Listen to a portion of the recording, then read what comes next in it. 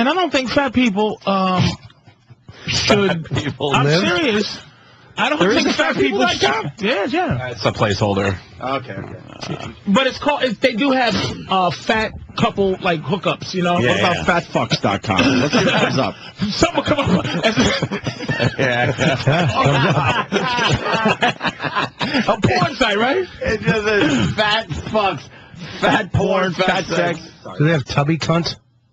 Do they have tubbycunt.com? It's no matter what you have. Is that tubby cunt or is that fat fuck? Oh, look at this. Let me see. Can I see if I get into this? I don't know if I like fat chicks. It's not really fat. You would go. You would definitely go there. I've been with fat. Dude, I was with some big girls. Really? I was with a girl. I was with a black girl in Huntsville, Texas, that I had to hold her tit with 2 hands. Yeah. Just a fucking enormous tit. Big tit. Big. I got on top of her, and it was like being on an upside-down canoe. Both of my knees didn't hit the bed. The funniest fat girl story I've had.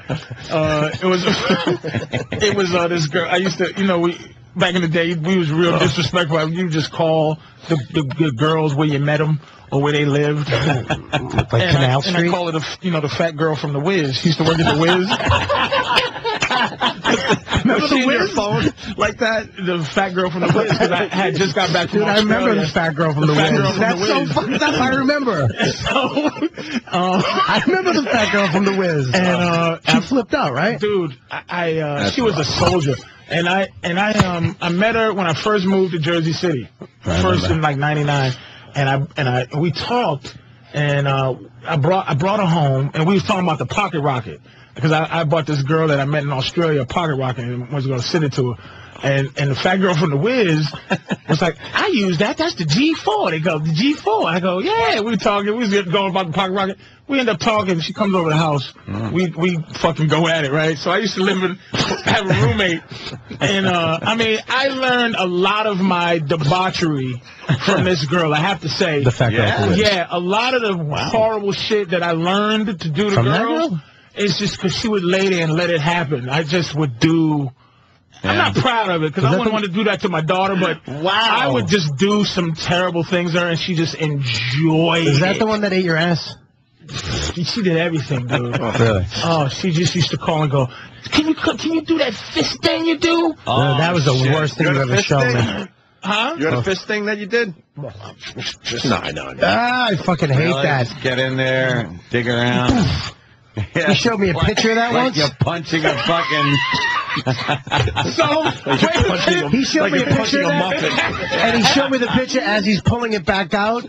So, like, some of the inside was like outside on his. But it was a vagina. It looked like he punched a fucking plasma wall. She comes over the house. We have a mission. So I try to sneak her out the house. I'm like, let's go. So we're sneaking down the spiral staircase. And my roommate is down on the phone. He's on the phone. He's like, yeah, how you doing, man? And then he looks up, and he sees me and her leaving. And he looks up, he goes, hey, how you guys doing? And he's talking on the phone. I walk downstairs. I walk back upstairs. He's on the floor laughing. He's laughing. When he took the phone off his head, he went, hey, how you guys doing?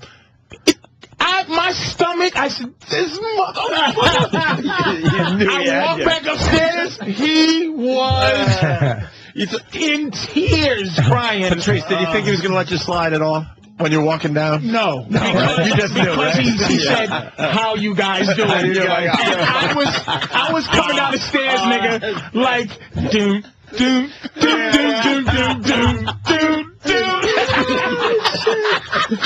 the coast is clear.